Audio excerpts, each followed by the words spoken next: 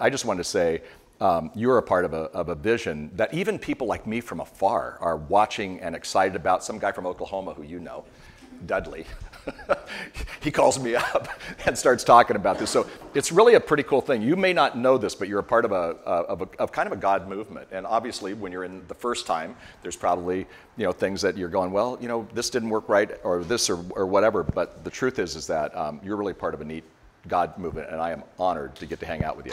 Now, I'm a person who loves the Bible, but I am not a Bible teacher like what you've had, like Wayne. It sounded like he did great stuff on Exodus. I'm going to take biblical principles and talk about that in the area of relationships and leadership and in also your personal life. In fact, the first one I'm going to actually do is a little bit personal life, just to kind of give you a foundation.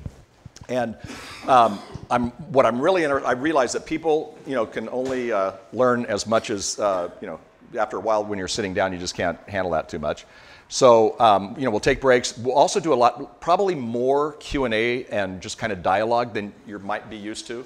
So don't be shy about, breaking it up, asking a question. At the end, we'll always kind of talk about something. We'll probably do a couple of experiential things. I'm not going to have you, share your grossest sin or something like that, but it will be good to kind of, work through some of this stuff. Okay, great. So do you know everybody's grossest sin? No, I'm kidding. I am so bummed that I missed that one. Bummer, no. But the way I want to start is I'm going to talk about a subject that has become near and dear to me and that's not been as near and dear in my life, probably.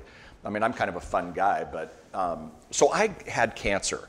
Old people start talking about what they had. One time we talked about hernias. I mean, how gross is that? None of you guys have these kind of experiences. But I got what happened was I get a call from my doctor and he goes, Jim, you need to come in this afternoon and bring your wife, which is never a good thing when they say bring your wife. So Kathy and I go in there and he goes, well, bad news, you have cancer.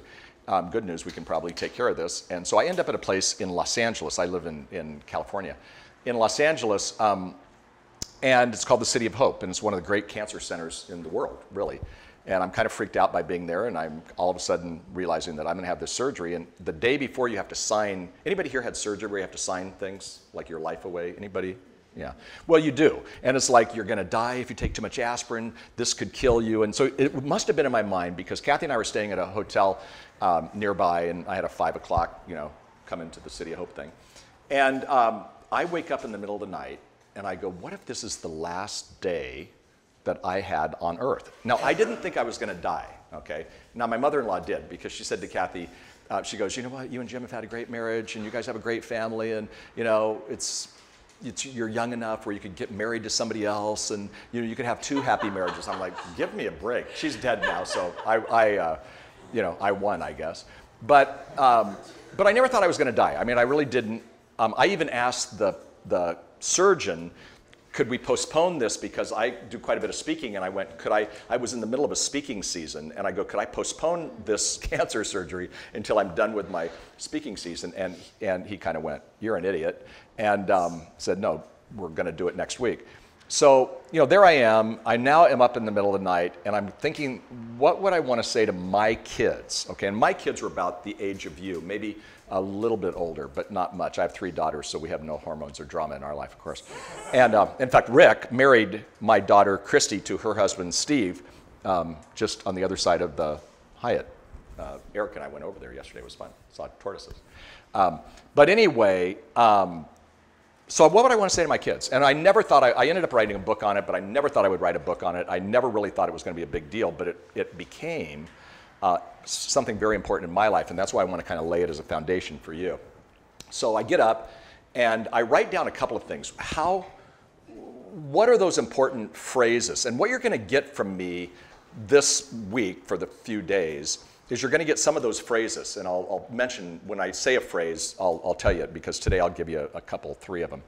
But what I first did was I wrote down a scripture, and the scripture is a very important scripture to me, and I hope it is an important scripture to you.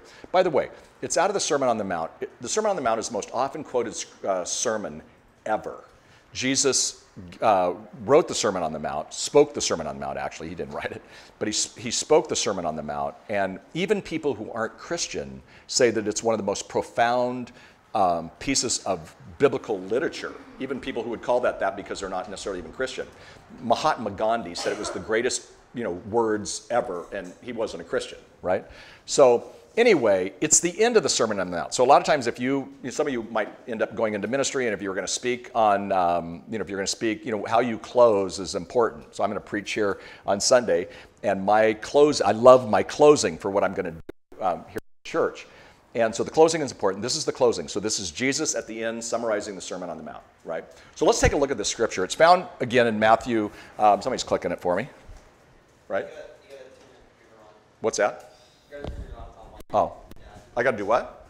Just turn it on. There we go. Okay. So are you clicking for me? Or am I don't have a clicker. So. Oh, okay. So sorry. Huh? I'm on my own. You have no idea. My adult ADD kicks in, and I have no idea. Command F5 on your keyboard. What's that? Command F5. For a Mac? Yes. Just go up there and show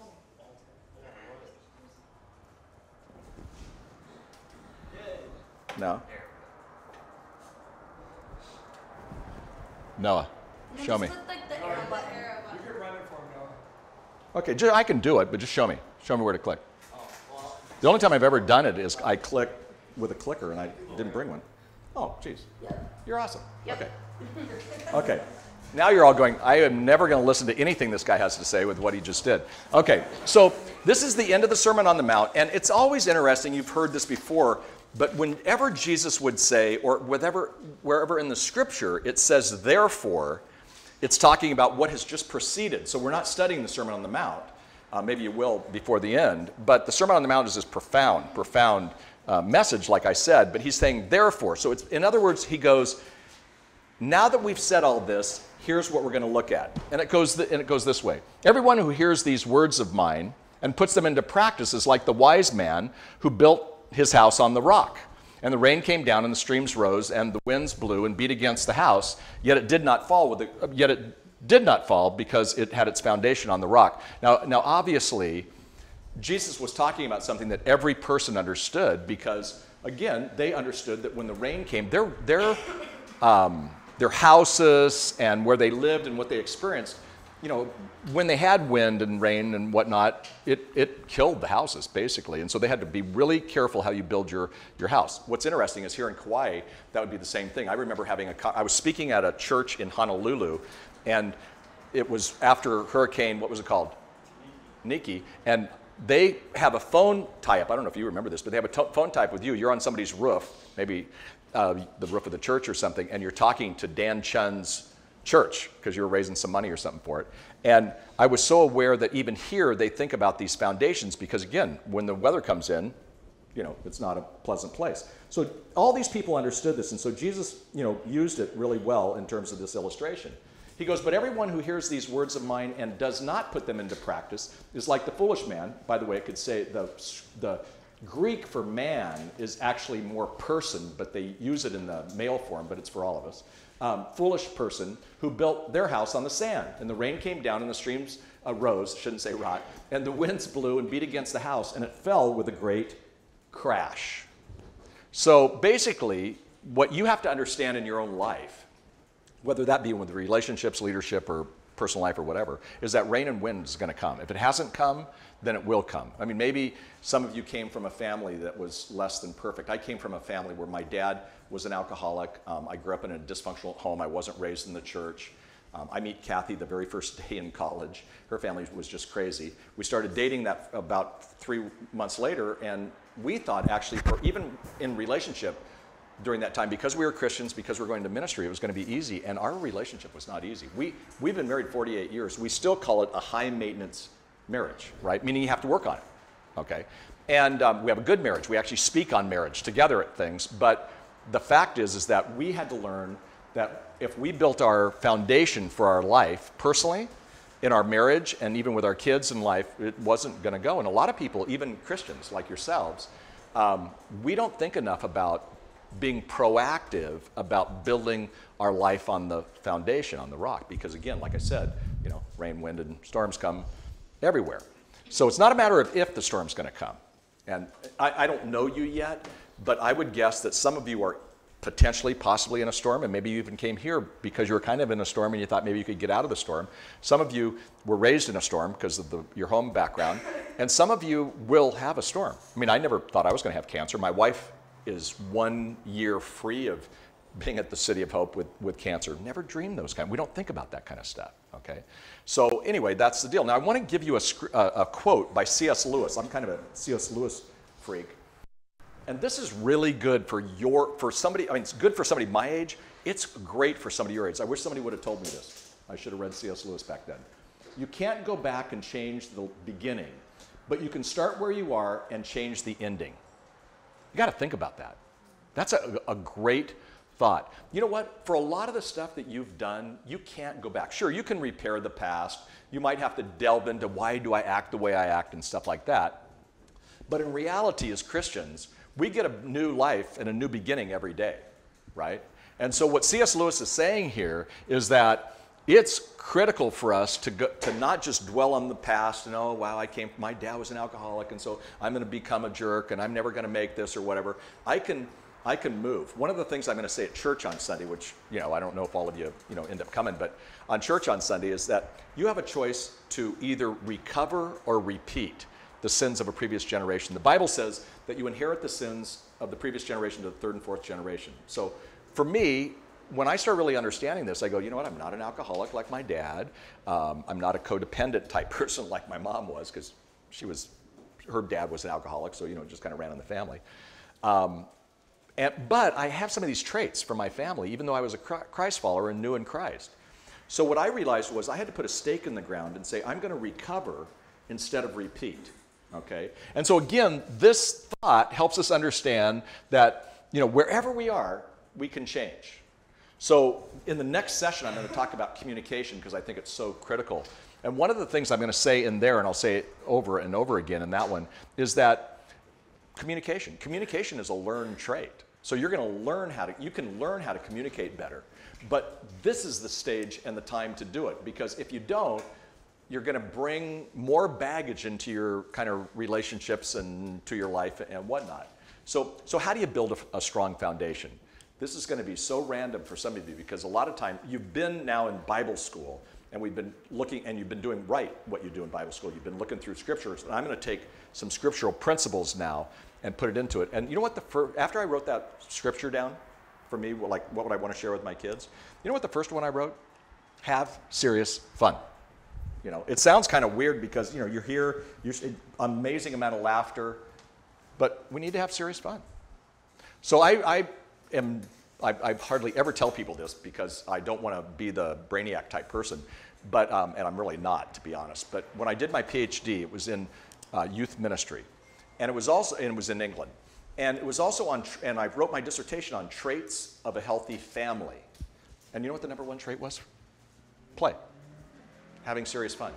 Families that, I know we should say families that pray together, stay together, and I think they do, but I also believe that families that play together do. And so the idea of having serious fun, so my background is youth ministry just like Rick's, and so I was a youth pastor for 17 years, and my daughter Heidi, who's going to be here on Sunday, my daughter Heidi, one day Kathy and I are sitting at the kitchen table and we're doing bills. And I can honestly tell you that I've never once enjoyed doing bills. If I have money or don't have money, I hate doing bills. I just hate that. Kathy does most of that anyway. And so we're sitting there and we're doing bills, and it's not a great day. And so Heidi is my child who kind of like bounces in. I mean, she's just like full of life and full of joy, and she's charming, and this is just her. She's just always been like this. So she comes bouncing in and she goes, I love Scott and I love Anita, because she had just babysat their kids. And she goes, but I had no idea, Dad, that you were their youth pastor, that you actually married them. And you know what they said? That when you and Mom were, in youth ministry and Mom discipled Anita, that you guys were fun and you guys were funny. And then she just stopped. It wasn't like she goes, what happened? But and I kind of look at Kathy. So first of all, she goes, they're the best parents and you guys were fun and funny. And I went, we're not as fun and funny. And I'm not talking about telling the, cute little joke. I'm saying, I don't know that I think we had lost some of that fun factor. And I even looked at Kathy in that moment, and we had been married, for numerous years by this time. And I went, we don't even have as much fun. You know, I'm looking at her and I go, maybe I'm kind of like, maybe our marriage is even stale because we don't really play together. And I thought, our family, God, we're all into homework and school and studies and stress and, you know, 3 girls, boyfriends and, you know, money and, you know, trying to pay for it all and whatnot. And I went, I don't know that we're that fun. So the next day I was at CVS, it's Long's here, same place, drugs, and I'm, for some reason, picking up a prescription or something for Kathy or whatever. And then there were these refrigerator magnets, and it said, have fun. And then it goes, are you having fun yet? And I've never bought a refrigerator magnet in my life. In fact, we have all kinds of them on our refrigerator. None of them were ones that I bought, except that one. Are you having fun yet? Because I realized, you know what? I need to proactively play more. And actually, it's very spiritual to do that, to play. You know what happens when you play? Your spirit kind of opens up. So after my cancer surgery, what I realized was that, no, if I was going to really build a foundation of health in my life and in my relationships, I was going to have some fun. So let me ask you a question. How's the fun factor in your life? I mean, it might be good. I mean, especially you're here, you know, everybody. I was sitting here talking to a friend of mine who's on the North Shore, and then everybody there were a bunch of people who unloaded, you know, out of the cars, and you'd all been to the beach. I mean, that's fun. But people who do well play well. I mean, you can be incredibly successful, but people who do well play well. People who have good relationships play well. If you are negative Nancy, or you're negative Ned, and you're negative and you're whining and complaining and grumbling, we'll talk more about this in another session. But if you're doing that, you know what? People kind of aren't drawn to you. And to be honest, part of that is a habit. I know that there are people who are funnier and people who are more optimistic, and that's just kind of a natural. But if you're a person who's like always down, for whatever reason, you're not going to have good relationships. It's a proven fact that people who have fun tend to do better in relationships. People who, you know, don't have any fun tend to not do as well in relationships. So there's another scripture. That's funny that I totally forgot I was doing it. And this scripture is found in Proverbs 17:22, and it says, a cheerful heart is good medicine, but a crushed spirit dries up the bones. And you're probably familiar with this. A lot of the scriptures that I'm going to probably use are familiar. But another way of it saying it, this is a more modern version, is a cheerful heart is good medicine, but a crushed spirit zaps a person's strength. You ever done that when you're down? I mean, every one of us have been down. I mean, if you haven't been that, you're weird. So if you've been down, what does it do? It zaps your strength, right? And so have we ever thought about putting energy into being more cheerful? And I'm not talking about faking it, okay? But I'm saying, do you do things on a regular basis, on a daily basis that bring you joy? You know, this morning, I got up kind of early. I got out in the car, and then I just kind of walked on the beach because I live at the beach. I live in Dana Point, so it's not that different in terms of, I mean, there's probably more palm trees. But, you know, I love going down there at sunrise. I take my dog. I've got a golden retriever, and that's fun for me. Kathy and I paddleboard together. That's fun as a couple together. As a family, we're going to be together for a week, and we're going to play together, and our family will draw closer because of that. So I'm saying, even at your age, is there a part of your life where you go, hey, I'm going to literally lean into fun on a regular basis, okay? Because again, if not, when the rains come and the storms come and all that, you know, you're going to be crushed, as we all have at times. So, you know, there you go, okay? So like I said, you know, the family that, you know, prays together, stays together, I get it, but also plays together. So here's a couple of things about this. I don't know if it's in my, I'm not even aware of what I do here usually. So play is often the missing ingredient to a good relationship. Think about that. So the people that you might be closest to are, that just sucks that you had to bring all the Kleenex. You must be sick. I am so sorry. That's just like so random. All of a sudden he walks in, I'm like, oh, he must be sick. But play is the missing ingredient to a lot of relationships. You know, a lot of times we look at all these hard issues and whatever. No, I'll say to couples, like there was a couple, I was doing a marriage conference in Florida, and this couple is going to be there for like, you know, 3 days or whatever, and they're in a mess. And they go, we haven't spent any time together, we don't date, we don't do this. And I go, you know what, don't come to the conference. Go to, the lady said she wanted to see Disney World, and they didn't have time to go. So I said, go to Disney World. They go, we don't have money. And this is in front of my wife, because she was doing the conference too. I pull out my wallet, and I give her, I had like $120. I give the woman $100 and just said, go to Disneyland. This isn't even one ticket. You lost your shoe. A bug? Well, I hope that's like frightening. Like so I gave her this money, and they didn't go to the conference, and they went to Disney World, and they write to me like once every 6 months now, just going, thank you so much. We had the greatest time. Our marriage is back together. And what I did was digitally, they could still hear my talks if they wanted to hear the talks, right? But what I was saying is these people needed fun, you know? And there had been a lot of rain and wind and stuff. So again, play is often the missing ingredient to a good relationship. Play opens up closed spirits. So play is the glue that can bring a family back together. So I've said to parents, you know, they're having trouble with their 17-year-old, okay? And I'll just go, do you ever do anything like play with them? And again, when you think of play with a 17-year-old, you know, it's not like you go, oh, we're going to go out and swing on a swing. I mean, maybe that's fun. I don't know. But you know, what do they like to do? So I started, in high school, I started dating my daughters. And I'd go, you can do whatever you want under, you know, financially. You know, we'll talk about it. They always wanted to go out to eat. So we'd go out to eat, we'd talk. Sometimes we would talk about snowboarding or all my girls surfing, you know, whatever. But what was fascinating is that drew us together, and play was actually just eating, okay? But as a family, you find things to do. But also, even now with you all, you know, it's going to open up a closed spirit. If you're in a broken relationship, say with your mom or your dad, amazing that if you did something that would be fun together.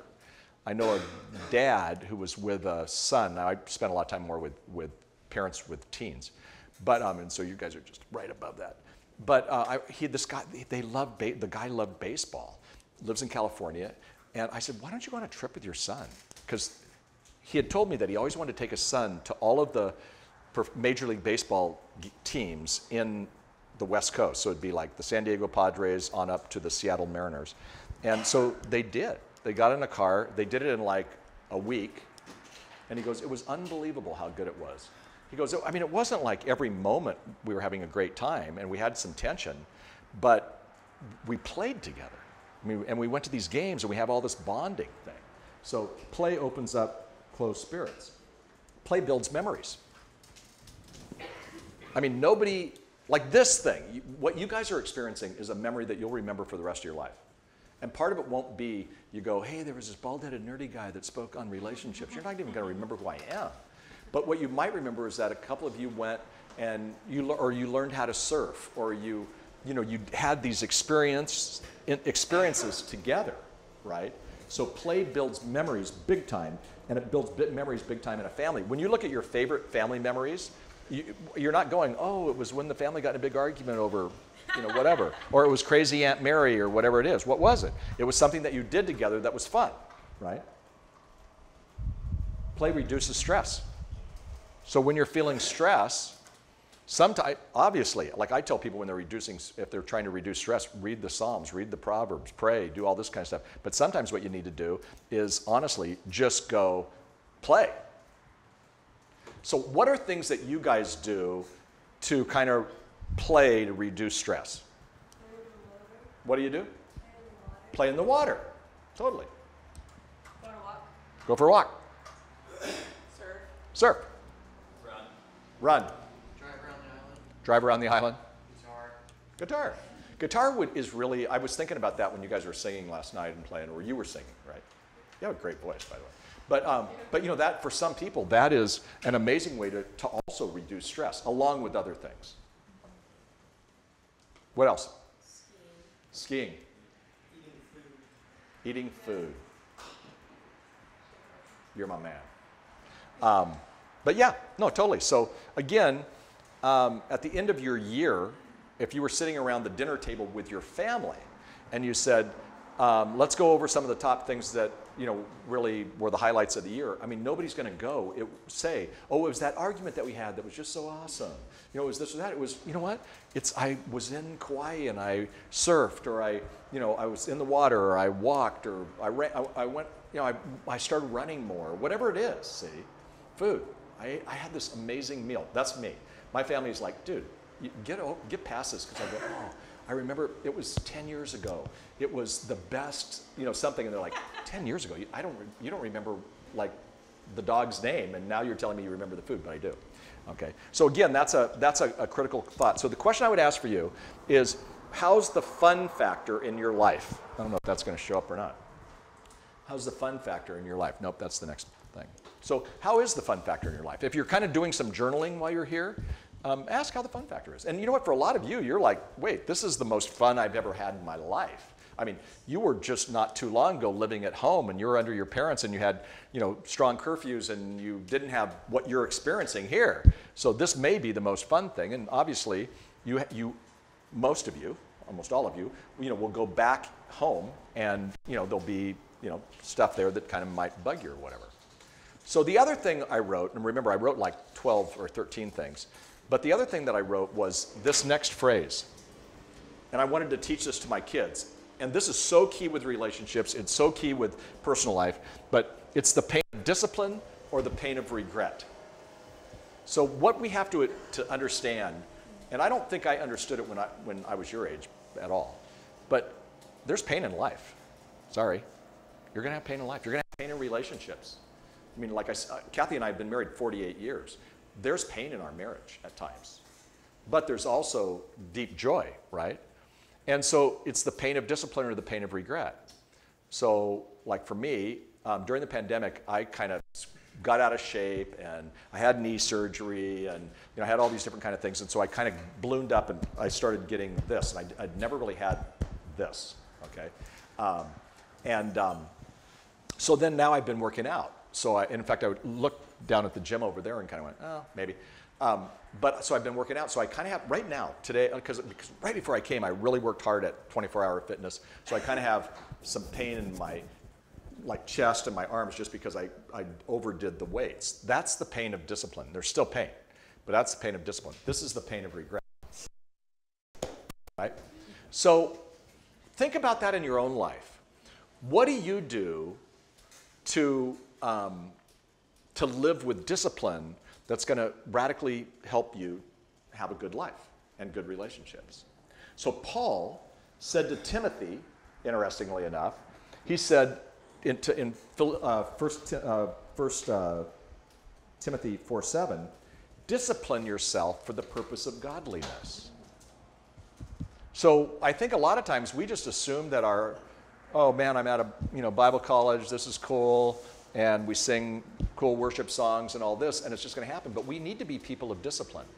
The word for discipline is a word that isn't usually used for discipline. In Greek, it actually is the word discipline, but it's more like athletic discipline, okay? So it's like runner, okay? There's such a joy in running. So I ran one marathon in my life. I finished the marathon, and I said to my family, I never want to do this again, and I haven't. But it was so good to do that. But yet at the same time, it took pain to do it, right? But that's that kind of discipline. But so almost like you're preparing for a game, you're preparing for the Olympics, you're preparing for something, discipline yourself for the purpose of godliness. So it's the pain of discipline or the pain of regret. So my own life. In 1983, long before any of you were, even a spark in your parents' eyes, I was in my bedroom, and I was actually doing my devotions. So little of my background was, by 1983, in fact, I wrote a book that Rick edited and kind of put together in 1983. It was called Putting God First. And so we've known each other for a long time, and there we were. So I was already speaking around the country. My background was that I spoke to students, so I'd speak to about 250,000 students a year.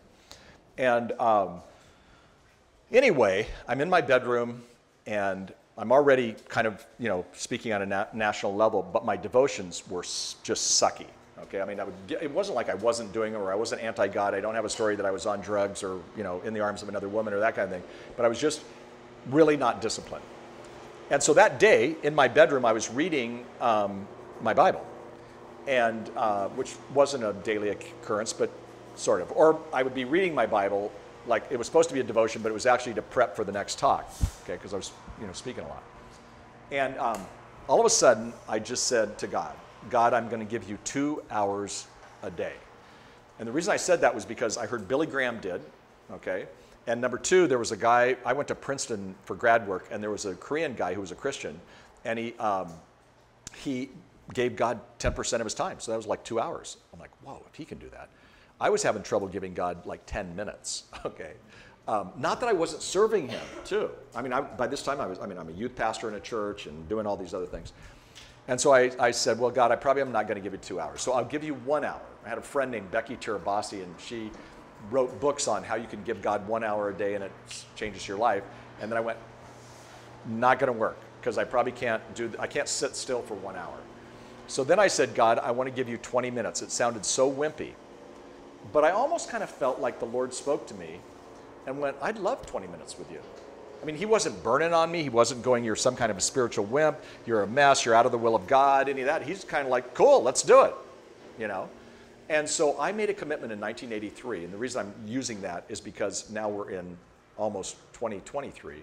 But I made a commitment to read read the Bible and pray every day. By no means are you looking at like a spiritual giant. Absolutely not. But pretty much I don't miss. Okay? And there were seasons where I would read the one-year Bible, and the last few days after Christmas I would have to go through like 29 pages or something. But in '83 I said, I'm going to give you 20 minutes. And I started reading through the one-year Bible, and I started journaling. And I do the same thing. I've done it. My wife thinks this is so boring, but I write acts, adoration. I did it this morning. Adoration, confession, thanksgiving, and supplication. So adoration, I wrote some scriptures down today. Confession, I confessed sin. I confessed what was my mindset on some things and whatnot. Thanksgiving, I thanked God. We're going to spend a whole time on thankfulness here tomorrow. So I just thank God for things. I thank God for you guys. I didn't even get to, I mean, I've been watching you, but I haven't really, engaged much. And I just thank God for this privilege and what you're going through. And I thank God for Rick and, on and on. My family. Nothing sexy. And then I just had a little tiny place to pray. I left on my little journal thing where I could put my prayers for. Because a lot of us kind of make us into the master and God the servant. God do this, God do that. And so I did that, okay? So what I've realized over the years is that there's kind of an anointing in my life and family, not in some kind of weird way, but I think it happens because of something that nobody sees. It's behind that closed door right there, sitting up on my bed, doing my little, in my iPad, going through my one-year Bible and then writing this stuff down. And so what I'm saying to you is if you can learn, you can be full of Bible knowledge after this thing is done.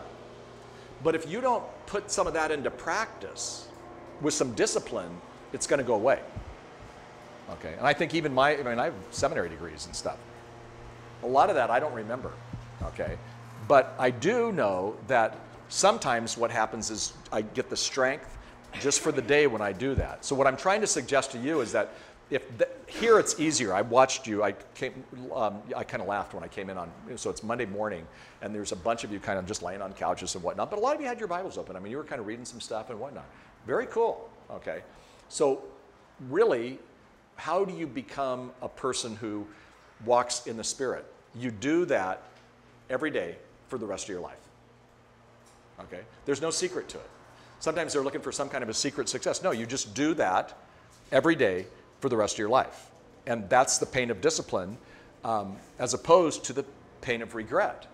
So the pain of regret is you find yourself straying or drifting. So we're here on Kauai, and let's say that I was going to get on a boat and I was going to try to go to my house at Dana Point, because that literally it would be a straight shot. Okay, it's right on the water in California. Somebody here is from Encinitas too. I met the person from Carlsbad. Who's from Encinitas? Oh, hey. We could eat. There's lots of great food in Encinitas and Carlsbad and Leucadia. So, okay, so if I'm taking a boat and I'm going to my place, but if I drift by 1%, I end up in like Panama because we just drift a little. Well, that's what happens with us when we don't do that in terms of the whole idea of the pain of discipline or the pain of regret. So I want to introduce you to a word, grit, okay? Grit. Has anybody seen the TED Talk by a woman named Angela Duckworth on grit? Some of you might want to take a look at it. You know, it's one of the 35 million people have seen it. It's one of the most popular TED Talks, and it's not a Christian. She's not coming from a Christian point of view. What she did was she studied successful people, and especially successful people in business and in education. And they weren't the smartest. They were the people who had grit. And grit is when you have passion and perseverance. When you match your passion with perseverance over the long haul, that's grit. Okay? So let's say you said that you like to surf. So if you have the passion of surfing, now it's the perseverance of doing it over and over and over again, you get better, right? And so that's the way with surfing. It's the way with a lot of the things we do, but it's also the way we do this in our Christian life. Okay? It's passion with perseverance. What was her last name? Duckworth, Angela Duckworth. Yeah, it's fun to look her up. It's a really compelling TED Talk. She has a book out on it too. So, discipline yourself for the purpose of godliness. Grit is passion with perseverance. Here's two scriptures for you. One is found in Revelation 3:10, and it says, endure patiently. So you want to have a good life? You're going to have to endure things like marriage, okay? So all studies say that people who have a troubled marriage, okay, if they have a troubled marriage, if they'll persevere in that marriage and work on their marriage for 5 years, 78% say that their marriage is better off. But what happens? A lot of people, they hit a wall in their marriage and they get a divorce. I mean, maybe some of your parents did that, okay? But if they would have persevered for 5 years, it's possible that they would have figured it out. So again, the scripture is filled with phrases like this. Endure patiently. Endure, which means to persevere. Patiently, which means you got to be patient. It's not going to come. Let's say you really want a relationship right now with somebody in the opposite sex, and it's just not happening. So you're going to have to be patient. Maybe God has a different plan for you for right now. Okay? And so you learn patience. The next scripture, and I love this one, it's found in James 1:12. Blessed is the one who perseveres under trial, and having stood the test. So when you persevere, then you can stand the test. That person will receive the crown of life that the Lord promised to those who love him. So in other words, we persevere under trial and we stand the test.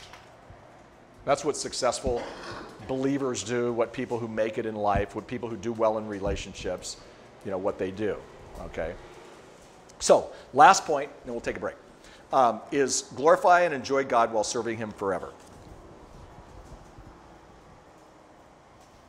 So, glorify and enjoy God while serving him forever. I wrote that down. So, this is taken out of something all the way back to 1646, okay? And again, I am absolutely not some kind of a scholar, but I never even thought about it. When I was at Princeton in grad school, I learned what they call the Westminster Confession. And this is another cool thing for you to look up if you ever wanted to. Again, it was written in 1646, so it has weird, King James type words. But I studied it, and I never even thought about it. And then when I got cancer, it kind of came back. And it asked an incredible question for you. Maybe you might not get a better question, not that this is my question, it's the Westminster Confession's question, the whole time you're here at Anchor. What is the chief end of humankind? So in other words, what is the goal from an eternal perspective for your life? What is the chief end of humankind? Okay? And the answer is, they say, to glorify God and enjoy him forever. So I tweaked it a little bit and put glorify, when I was writing it to my kids, glorify and enjoy God while serving him forever. What if you could do that? Notice, what I really like is, first we're called to glorify God, praise God. We did that when we were singing, but we're to do it with our life. But secondly, we're to enjoy God. A lot of people don't enjoy God.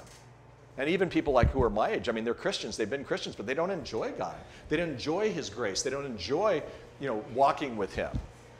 And so what we're called to do is enjoy him, and then we're called to serve him. One of the things that you want to ask while you're here is, God, how do you want me to serve you? And some of it will be just in basic things that we all are called to serve. And maybe some of you are going to get a calling. I know somebody's already come in and talked for a day or something on mission. Somebody else may do some youth ministry stuff, whatever it might be. But maybe there's a calling in your life. Too many people forfeit God's will by not following their calling. So we have to figure out how to do that. Okay. And I think that's the story. So the truth is, we're all going to die. I'm going to bring this back to me talking about thinking I was going to die when I had cancer. We're all going to die. And sooner, like me, because I'm old, than you. Okay? But nevertheless, we're all going to die. And how do we want to live our life? So on your tombstone, which is kind of a gross thing, what do you want it to say? What do you want to be remembered by? Do you want to be remembered by just, that you were some kind of cool person, or do you want to be remembered by something that you did to change the world? I mean, I hope you're a person who goes, no, I want to be remembered for something I did that, changed the world. There's a woman named Anne Lamott, and it's funny because she's kind of a really great writer. She's also funnier than all get out, and she's a Christian, but she's also kind of funny. Throughout it, like she has all kinds of language and whatever, but anyway, she's pretty awesome. But I love this. She said, "My deepest belief is to live as if I'm dying because that can set me free." I may have that. Let's see if I do. Yeah, there it is. My deepest belief is that to live as if you are dying can set you free. Dying people teach us to pay attention and to forgive and not sweat the small things. That's an awesome quote. Okay? So again, do we live our lives as if we're going to, we all are going to die.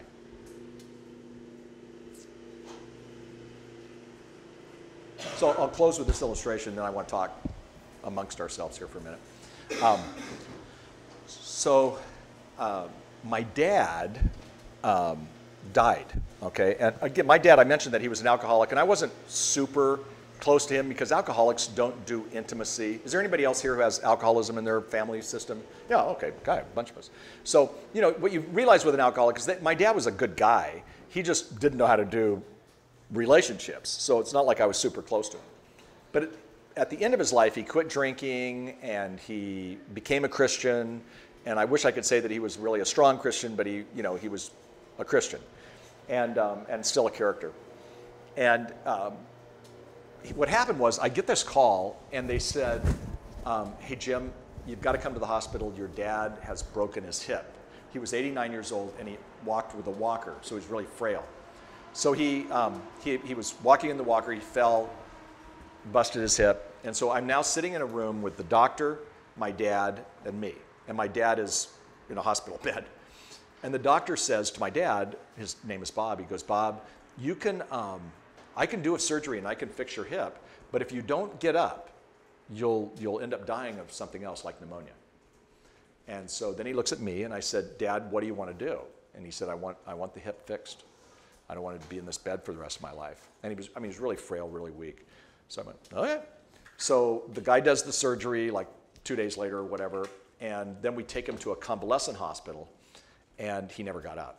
So it meant they moved him into hospice. Any of you ever had anybody in hospice? Yeah. So it's hard. You're in a hospice situation, and hospice is weird because it's emotional. They're going to die. There's some funny parts.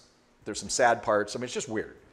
And so I'm sitting in hospice with my dad, knowing that he was going to die in this place. And all of a sudden, this little Filipino lady kind of bounces in, and she's like, "Hey, it's time for physical therapy." And I'm going, "You're not reading your chart, because the chart has to say he's in hospice, he's on a bedpan, he can't get up, he's going." And they'd told us he had about 2 weeks to live, and which was exactly right, I guess. So the lady says, "Come on, Bob, get up." And so my dad starts to get up. He couldn't get up. He was just like obeying the lady. So he starts to get up, and then he crashes, and so I go to catch him. And so now the lady's looking at the chart going, oh. And she probably sees the word hospice. He's going to die. So he said, she's now awkward. She doesn't know what to say. So she looks at my dad and she looks at me and she goes, "Oh, you guys look alike. You must be like the son." And my dad says, "Yes, this is my son." And he called me Jimmy. He was the only person who called me Jimmy instead of Jim. And he goes, "This is my son Jimmy, and I am so proud of him." And so at this point, I was in my 50s. I started crying. My dad said to me, "I'm proud of you." And he said it to this lady who I didn't even know, right? And he goes, "And I have three other sons, Ron, Bill, and Bob, and I'm proud of them too." And now I'm like, wait a minute, like I'm the youngest. So anybody in here youngest kids? Okay, because we're going to talk tomorrow about some family system stuff that'll be really fun then for that. So youngest kids always think they're the best. Like me, as a youngest kid, I'm like going, wait, I understand Dad's proud of me, but how could he be proud of the other boys? I mean, all of them, you know, had been in a mess in their life and they'd made poor choices, and I'm like going, how could you be proud of them? I'm just thinking this, not saying it. And then I thought, wait, how like God? God is proud of all of us. So he has a picture of you in his wallet, and you know, that's kind of cool, right? So anyway, the lady goes on and asks him another question or something, and then my dad says, well, I'm going to die soon, and I'm looking forward to being with God in heaven. And I'm like, that's just weird. So again, my eyes well up with tears, because I know my dad's going to die, but I didn't want to hear it from his words. He said, I'm actually looking forward to being with Jesus. So this lady, I don't know what her spiritual background was, but she has no context. She has no idea what to say. She has stopped with this. So I'm just kind of waiting and looking at the lady. She goes, okay, well, I'm going to go. And so as she leaves, she pats me on the shoulder and she goes, you have a good dad. And she spoke in a real accent. You have a good dad. And walks out. So I'm going to give my dad a chance to throw my brothers. I want him to throw my brothers under the bus. So I said, so Dad, you said you were proud of all of us. And then he looked at me as clear as could be, and he wasn't clear. He'd been a mess. And he goes, I'm so proud of you, Jim, and I'm proud of the other boys. I really am. And again, I thought, how like God. Then he's waiting for me, and I go, Dad, when you said you were looking forward to being with God, I understand that, but you said you had no regrets. And here's a dad who, as an alcoholic, had made some really poor choices in his life, right? And I said, you had no regrets. I mean, Dad, I have regrets. And he looked at me and he said, you know, Jim, it's more what he called it business, not that ministry is a business, but he said, it's more your business than mine. But didn't the Bible say that if you believe in Jesus, that you'll be with God and your sins are forgiven? And I went, yes. He said, then why would I have regrets? I'm looking forward to being with God. I went, wow. He was living the eternal perspective. So, to close it off, there's a woman named Elizabeth Kubler-Ross, and she studies people who die, death and dying. So what she did was, whether they're Christian or not, she's dead now. Everybody dies. But she studied what were their last things. You know what their last things? By and large, everybody who's going to die wants a right relationship with God and a right relationship with their loved ones. Isn't that interesting? So my dad, here at the end of his life, he's not talking about money. He's not talking about pressure. He's not talking about his house payment. He's not talking about any of those kinds of things. He's talking about a right relationship with God, and he's talking about his loved ones. So with us, we need to figure out how are we going to live our lives like that from more of an eternal perspective. I think we do it by having serious fun, understanding that it's the pain of discipline or the pain of regret, and then loving and serving God forever. Okay? So it's kind of my quick devotional thing. Tell me what was a thought that came up as I kind of threw this at you. What's a thought that kind of came up for you from this? Or even a question if you have a question. Yeah.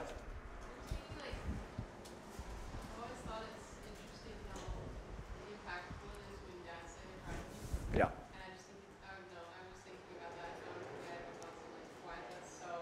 Yeah. No, I think it's a huge deal. There's people who don't ever get that either. My wife, Kathy, who you guys will see, she's not coming until Thursday, but her dad was not a horrible guy, but he never said, I love you. So when he was dying, he had Alzheimer's. Kathy, they lived in, somebody's from Fresno. Who did we talk to? Yeah, so Fresno. So he was in a home in Fresno. He had Alzheimer's. And we would drive from SoCal to Fresno all the time because Kathy just kept almost waiting for that blessing that she never got. That didn't mean that he was a bad guy. It just meant that she felt that part of her life was not fulfilled because she didn't get the love that she'd hoped for from her dad. So when you say that, it's so key that as you dads and moms one day, that you say that to your dads and moms. I mean, as a dad and a mom, you say it to your own kids. My mom did that at the end of her life. The last words my mom ever said was, Jimmy, I love you and I'm proud of you. And that's a blessing. I mean, I'll live that with that blessing for the rest of my life. How amazing. I don't even know that she knew she was dying right then, but how cool was that? And then she died. So we want that. And if you didn't receive that, like last week, I write, Homeward has about 1 million people a day. That's the organization I'm the president of. They have about 1 million people a day who come to our website. And in my blog on Monday, it was on giving your kids a blessing. So Homeward does strong marriages, confident parents, empowered kids, and healthy leaders. So that's kind of what I do. And so my writing is on those kind of subjects. And my wife called me here and said, hey, I read your blog, I liked it, because it was on how you bless your kids. And she said, and you gave the story about your mom, but she goes, I never had that. So there's a lot of people who have never had that from their moms or dads, okay? Sometimes you get it from your mom, you don't get it from your dad or whatever. But like, so it's really powerful when what you just said, because, if you didn't receive it, then you do have a blessing from God, who's our Heavenly Father. But also, sometimes we need people with skin on it to say we're proud of them or whatever. And that's a key part. And it's weird for us to think that God is proud of us. Like when I said, kind of almost on the side, he has a picture of you in his wallet. He does, if he has a wallet. But he's proud of you, because you're his child. That's kind of random, but it really helps you when you have that mindset. Yeah. What else? Yeah. Kind of just an observation, but you said that study of the last things people say when they die. Yeah. Not when they say, but what they're thinking about, what their interests are. What they're thinking about. Yeah. What their interests Yeah. are. You said everyone who's going to die wants a right relationship with God and a right relationship with their loved ones. Yeah. Right? That's what Kubler-Ross said. Yeah. And Jesus said in somewhere in the New Testament that the two greatest laws are to love God and to love your neighbors. Yeah. Right? Yeah. So would that be maybe an indication of Yeah. God writing Sure. on our hearts? Yeah, I think so. Rather than meeting? It's beautiful. Yeah, I think so. It's funny because I'm going to speak on that particular verse at church on Sunday.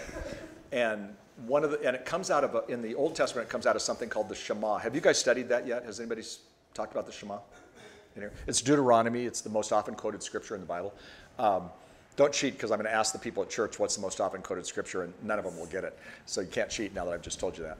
But Jesus quoted the Shema, and he said, love the Lord your God with all your heart, mind, body, and soul. So that meant loyalty and faithfulness to God. But then what Jesus did was he changed the Shema, which was their Holy of Holies, because love your neighbors, you love yourself is found in Leviticus 19:3. So what he was doing is that's how he summarized the importance of the entire Old Testament and all the laws. Love God, love your neighbor. The interesting side to it is he assumed we would love ourselves.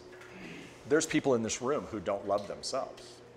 So I meet with people every week who don't love themselves, and so they don't love. They were made in the image of God, but they don't accept that, and so that's when they make some poor choices. I've spent a lot of time with young women who cut themselves. Well, a lot of times they don't love themselves, so that's one of the reasons why they cut themselves. It's interesting. Yeah, but great observation there. Great. Pull that one out. Matthew 22. Yeah. What Bible translation do you use? I typically use the NIV. What you'll find sometimes with speaker types like me, so some of your other people are much better at being Bible teachers. I'm more of a speaker person. So like I just spent the last 5 weeks, I was 4 weeks on the East Coast speaking at the National Single Moms Conference, the this and that. So what I tend to do is I'll quote, for example, the Cheerful Heart. That was NIV, but then you notice that I went to a more modern version that says zaps a person's strength. Now that's a paraphrase. So in the Bible, and I hope they've probably taught you this already, but there are versions of the Bible that are closest to the language, and then there are paraphrases which are not, they're more almost of an interpretation. That still doesn't mean it's, like when I say zaps a person's strengths, that just is a more modern way of saying crushes your spirit. But you'll typically see me do NIV. What you find with people is they get used to a certain version, and sometimes they'll just keep with it, like me. I'll just keep with NIV for the rest of my life. There's some other versions that are awesome, but why do you ask? That's a great question. I'm just curious, so when you read, I can... Okay, got it, yeah. Mainly NIV, but then you're gonna go, what is this dude doing? Where is this? Sometimes I'll sneak Living, because I want to do the paraphrase, and Every so often I'll sneak in the Message because I just think it's a really cool paraphrase, but again, it's not, this is Eugene Peterson's, the Message is kind of a popular version, but it's not really a version, it's a paraphrase. What else? Anything else? Okay, we don't have a whole lot of time. I want you to have a break, but tell me how this works. Somebody help, oh yeah. You said it's good to like play a lot and have fun, serious fun. Are you going to talk about like having too much fun? Well, it's possible for us to have that conversation. I think you're right. I mean, I think it's a normal thing that if people only have fun and they don't have discipline, there are people who are fun if they're not studying Scripture, they're not spending time with God, like the other two things that I talked about. It's a part of making life full, but there are people who are just always doing fun, and in a bad way, that's almost becomes an addiction. So I think it's a part of our life, but I don't think it's the only thing we should do. That kind of summarizes. We might be able to talk more on it. You can bring it up again if you want. But yeah, no. I think your statement's a little contradictory. Have serious fun. Well, it's on purpose. That's more of a speaker than a Bible teacher, because have serious fun meaning lean into fun. But yeah, it is contradictory, and it was meant that way. Sometimes my goal is I want you to remember that, and that has a sarcasm in it. Have serious fun, using the word serious next to the word fun. So you got it. Way to go.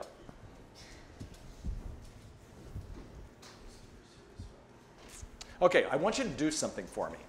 And again, this is just a real quick thing, but I would like you to write, and we're only thinking about serious fun, even though we could have talked about devotions and other things too. But I want you to write down 3 things that you do that's fun, that bring joy into your life and actually kind of make you a better person. So you can do something that gives you joy, and it doesn't make you a better person. So I have 2 brothers who are alcoholics. They have deep joy when they are like, 3 sheets to the wind or whatever. I'm not talking about that kind of joy. But when you do something that's fun, how does that kind of, what's some of the things that you do, how does that enhance your relationships, your own personal life, whatever. So take like 1 minute and do this. This isn't, it's just a little exercise.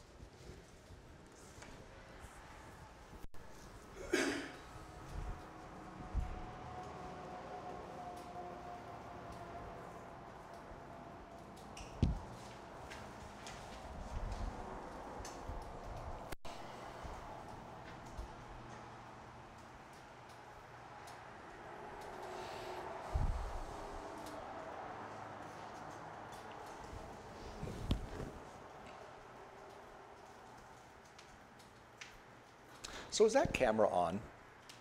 So I'm being filmed. Okay. I won't pick my nose then. Not that I pick my nose in front of you anyway.